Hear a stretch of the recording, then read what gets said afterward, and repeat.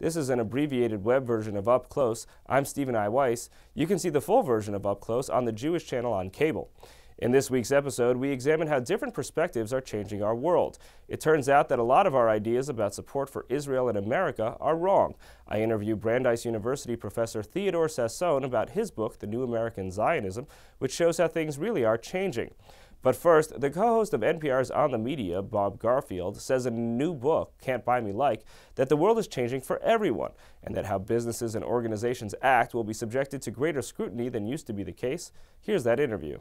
In the larger discussion that we have going on about what is the future of media and what is the future of advertising in media and how are we going to make all this work, the answer you're giving with this book is basically we're not.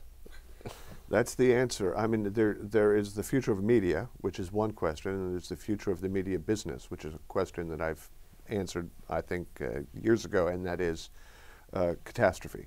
The growth of mass media and mass advertising, it lasted 3 centuries, and it seemed like an entitlement. Not only an entitlement, there was almost like a physical force of the universe, some Newtonian force that guaranteed there would always be mass media feeding mass marketing and vice versa. But come to discover, it was just an accident of history. And what ended that accident of history was the internet. There is now an infinite supply of content out there. That means there's an infinite supply of advertising inventory. That means that drives prices down, down, down, down. And media, which used to be one of the greatest businesses out there, now they can't afford to keep the lights on. And there is no model, even on the horizon, to suggest that that will ever turn around. The idea behind that is that a lot of what we're going to have is direct connections between companies and consumers. There's this overall change going on in business where businesses need to be more responsive to people and less responsive to media environments. That's exactly right. You know, for most of those 300 years, brands, let's say, could kind of dictate their own images. They came up with these advertising campaigns and slogans, and they were able to seduce or flatter or entertain or browbeat consumers into submission. But those days are over because we as consumers are no longer listening to what brands have to say about themselves. No, we're listening to our friends and our neighbors, our colleagues, our family members, and by the way, near total strangers weighing in on brands before we make our moves. Our understanding of what a brand is about is informed almost not at all by the brand itself, except for how that brand behaves in the world. We are hearing a lot about brands on Twitter and in social media, Yelp and what have you, and we're drawing our own conclusions. So the first thing a marketer has to do in this new era is not be a jerk. I mean, that's job one, is not be a jerk. Because another factor in the digital era is we now can see through glass walls into brands. We never had that transparency before, and now it's been imposed on brands. Right, that's one of the interesting messages. It's a moral message. It's one saying that if you don't actually care about the way you conduct your business and you don't actually care about the way you treat people, that you'll face significant difficulties as a result of that in today's media environment, where you could have gotten away with it in the past, and you can't paper over it like you could in the past. That's exactly right. And you know, actually, I've done more than 1 trillion interviews about this book. You're the first person who actually understood that. So congratulations. Religion and religious discussions are often end up being a large part about in-reach versus outreach. And are we really speaking to our core constituencies, or are we really speaking to the people we wish were our core constituencies? And how do you think one navigates that difference in an era when you're putting everything out there publicly? I think one thing that's changed is we now have to understand that you can't, I can't believe I'm using this word, silo constituencies. Because we all have so many. There are so many stakeholders. If you're a brand, there are so many stakeholders. There are, of course, the consumers, your customers. There are your prospects, yes. And that's who most brands have talked to. But it turns out there's also your own employees. There are competitors. There are vendors, suppliers. There are neighbors, physical neighbors. There are communities that depend on your employees. There's the earth. There's the earth itself. It's a stakeholder. Plus, of course, even more important than the earth itself, Wall Street. So these are all constituents, and we have to understand they are all listening, and they are all parsing whatever we do and say in their own separate ways.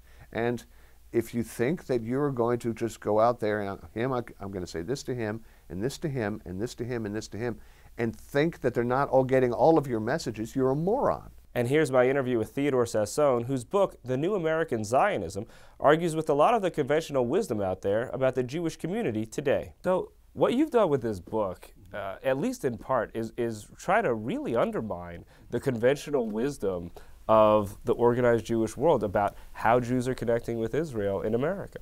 Mm-hmm. A lot of the reporting on American Jews' connection to Israel, I think, has been informed by sort of conventional Jewish anxiety about the future.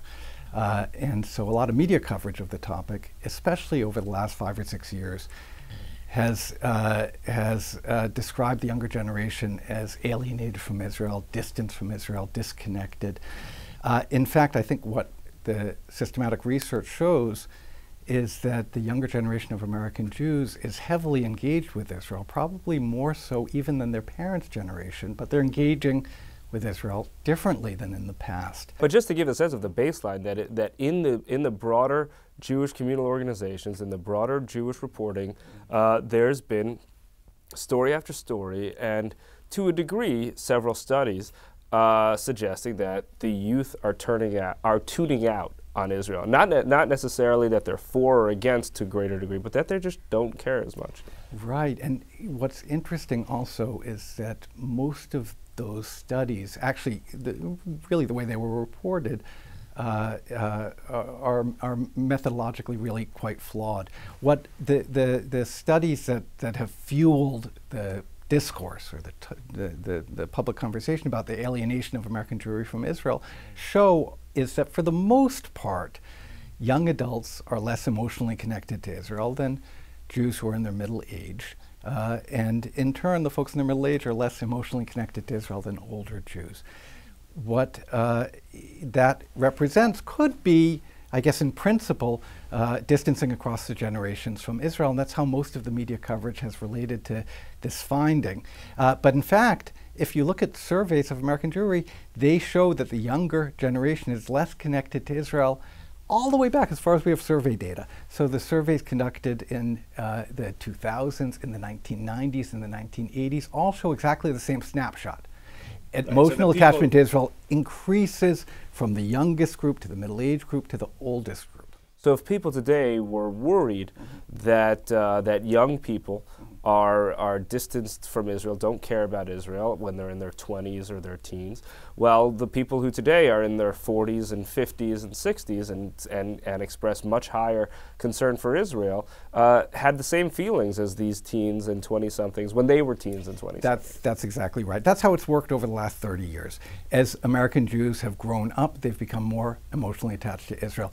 But today, in contrast to the past, the younger Jews are much more likely to actually know something about Israel, to travel to the country, either with their family or increasingly through organized educational programs. In regards to looking at historical data, that is such a basic methodological element.